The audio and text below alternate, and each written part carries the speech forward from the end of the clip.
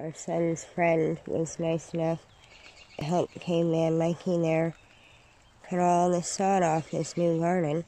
It looks better than the one we dug in the fall. And I don't think we dug that part at all. I think we went over.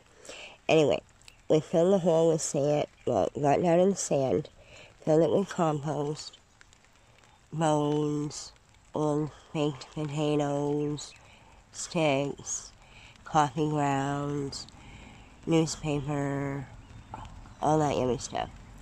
So we went down to the red soil, filled it in, sticks of that on top, then we're going to put that soil back on and mulch.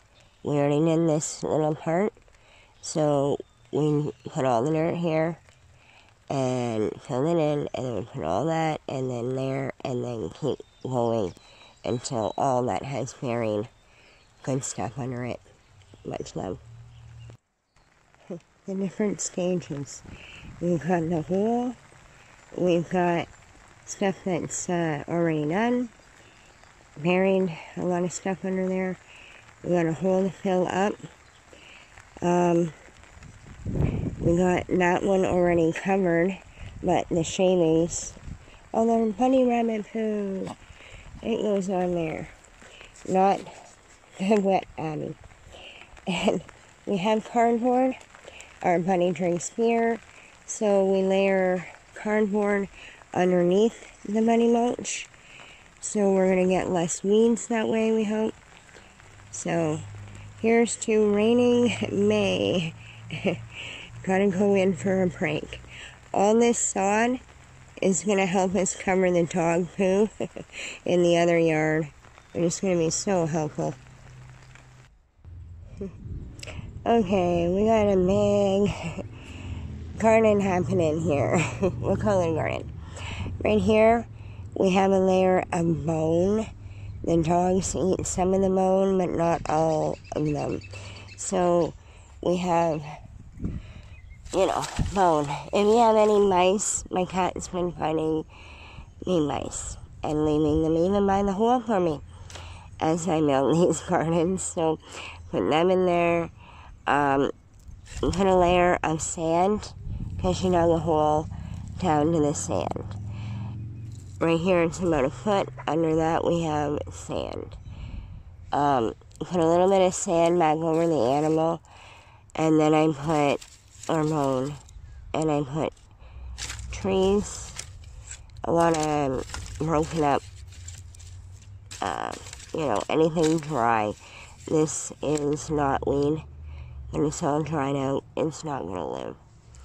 So any brown material layer, green, brown, green, brown. We're going to put a little bit of compost, finished, unfinished. We have tomato to spread out on the top, bunny rabbit shavings with bunny nuggets and hay mixed in. We have lots of layers happening here, and we're doing the same with potato bags way up here by the brush pile, filling it full of brush. Just make sure you feed it lots of nitrogen. Coffee grounds, perfect. Thank you.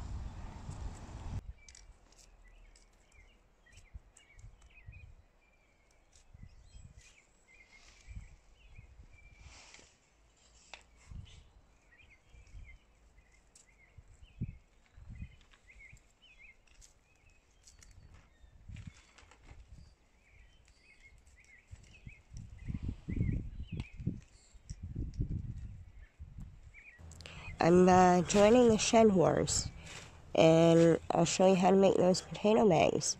But you want to see what's inside my shed? I thought maybe you guys would like to know. Let's go inside.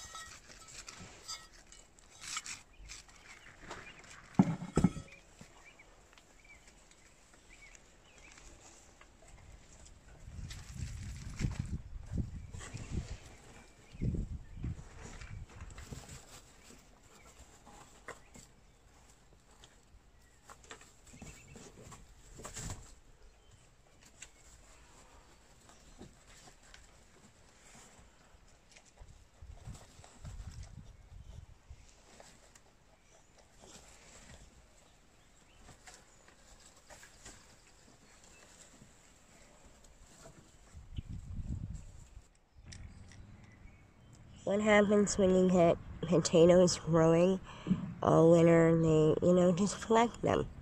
You know what you can do with them? I already have a potato patch dug in the fall, planted right in here.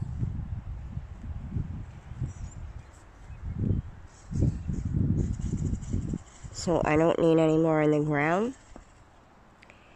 So what I did is I cut them, but I filled up these bags full of sand at the bottom. Put a lot of sticks, more sand, compost, potatoes, more compost. There's even some, a little bit. Don't put too much topsoil in there. You want it more draining, but you want it hold a little bit of moisture. So there's about an inch. And there's about an inch or two of compost on either side of the potato. Right, there's sand, and then I'll put compost on top of that, so you can see. The other bag had a little bit underneath. Don't really matter. Sand to hold them down, and don't blow away. That's really important, and not dry out too much. It'll hold the moisture. That's nice compost. It's finished and not separated or, screened. It don't need to be. We're building holes there. Shadow cat. Okay. If you're still with me, people here, you can catch what I missed to tell you there. We had some lettuce that was sitting out there, and we put the lettuce in here. For one, it fell over and it needs to come out. And the potato, by the time it gets that big, will be eating the lettuce. So we didn't plant more of it. It's just a mixed lettuce. These are kind of some of the things that we're going to be growing. More on that later. But like the potato bag, we did this in the ground too. Remember that hole? Well, I filled it full of the same stuff. Sticks, compost, Howieculture, I don't know, I can't say it. I call it Howieculture now. He does pathway soil bank, same thing, layers, people. I think I'm going to be joining Team Over the Pond because this weekend is Victoria Day, and it is. If it's not snowing this weekend, we're planting because it's our last frost date. So this year, no snow. No snow. We're planting. We already had that last frost, and we are safe to go. So these containers are awesome. I wanted to give you a quick tip. Water buckets. Perfect. My son did this for me. These cans hold so much. Rabbit shavings on top and the one in the ground, but not on top of these seeds yet. I'm going to wait until they come up and then mulch around them. But pathway soil bank, Howieculture, whatever you do, get out and grow. It's easy. If these start running out of nitrogen, coffee fertilizer, best thing. Do not throw out your old coffee grounds. Add topsoil, add compost, add money nuggets. See, money nuggets. So why throw any of these waste products out? You don't burn the wood and put the ashes in the garden. Bury the wood in the garden, like I'm about to do in that next hole. Compost, layers. Don't throw anything out and buy less. Use what you got. We get mulch.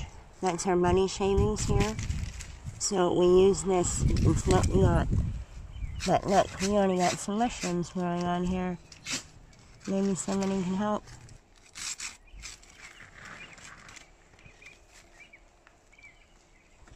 I tried out this seed tape this year.